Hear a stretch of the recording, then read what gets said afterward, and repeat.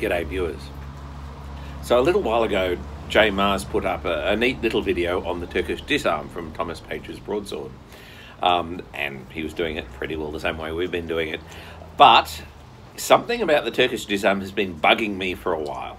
Okay, I think we've been doing it wrong. So this is an exploration of the Turkish Disarm. So the way Page describes the Turkish Disarm is like this. First of all, as he throws, we're on an outside guard, so we're in a wide stance. As your opponent throws the cut one, you parry it, stepping forward, okay, with a half lunge. So that bit's okay, with one important caveat. This is not a parry, this is a counter-attack. I need to be aiming to hit Simon on the head. If I'm lucky, that'll work. If I'm lucky, I'll power through his attack, and I'll hit him and I'll win, which is good. What's more likely to happen is he's going to jam it up. But I must aim at the head as a counter-attack. If I just aim at a parry and he sees it, or he wasn't really going at my head, he was going at my leg, I will die. I must commit to that head to force him to either die or end up in this bind. Now, according to Page, I then change to an outside, which most of us think means to come around this way, while stepping forward with the left leg to come around here, which is all very fine, and seize the hilt with my left hand and do something like this and present the point. Okay? Now, there are some issues with this. Okay? If we swap places for a minute, I'll just... Okay, so this is supposedly the finishing position. Now, the problem with this is having come around to the left and seized my hilt down here, Simon is not really controlling my sword. Okay? All I have to do, if we go back to the position, all I have to do is bring my elbow into my core, and I'm at it. And I can hit him. Okay? And with his sword up in my chest or whatever, okay, I would be tempted to immediately do something like this, hit him on the head with a false edge. So, hey, more false edge in British swordsmanship. If you don't go around to the outside like that, you're much better off, first of all, controlling this sword all the way through so nothing happens to it, sticking your pommel under that wrist, and as you come around, you've got one point of control here, use the elbow as the other point of control. Okay? So when you do this, important things to note are: 1, keep this pressure on. I need to be able to get this hook in to control either his wrist or his hilt. With the basket hilt, you can do this. This is good. Okay? But I need to keep his sword isolated as I make my step around. As I come around, I want a second point of control, which is going to be the elbow. Now, if I just push it and Simon resists, nothing's going to happen. You're going to have to break the structure, which means popping it. It means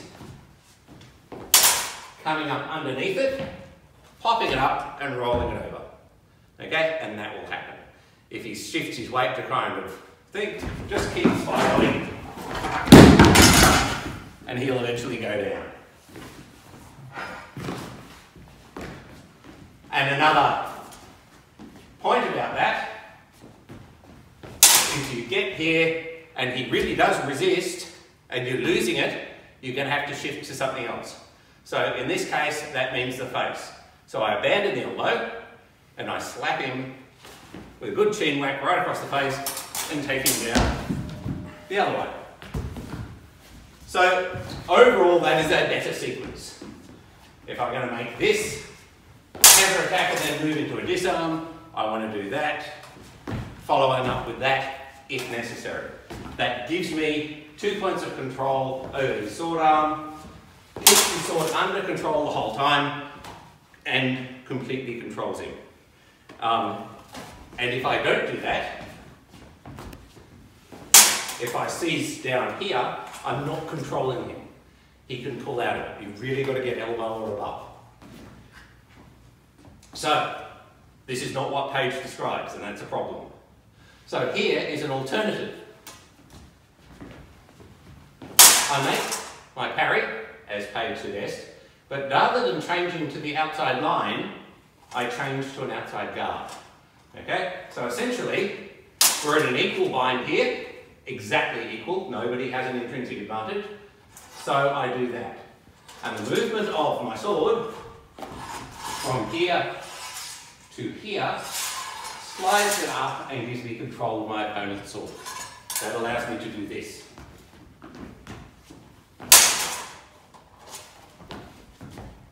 Now I've disarmed him.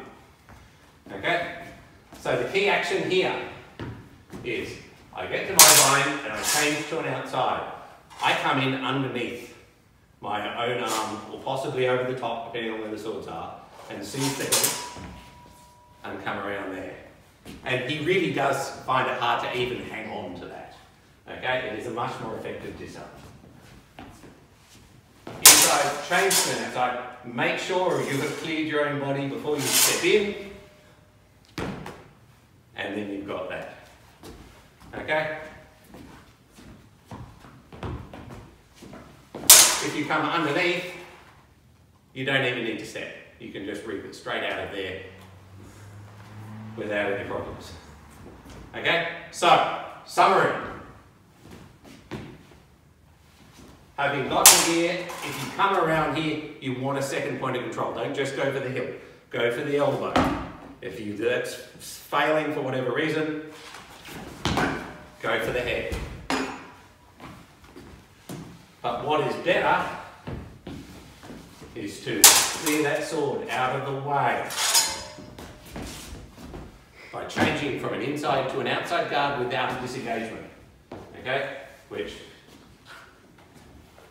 if you just go to an inside guard, okay? They're clever enough, and then you will notice that is a kind of crosswise parry. Okay? It is that action, and it has parallels and small sword and all sorts of things. So, that is my commentary on the Turkish Disarm. So, one last thing to add, and that is many, many years ago, probably 10 years ago, David Teague showed me an alternative interpretation of the Turkish Disarm. I can't remember what it was. It may have been pretty well that. So, if it was, well done, Dave. I now agree with you. If not, then there's a third option out there.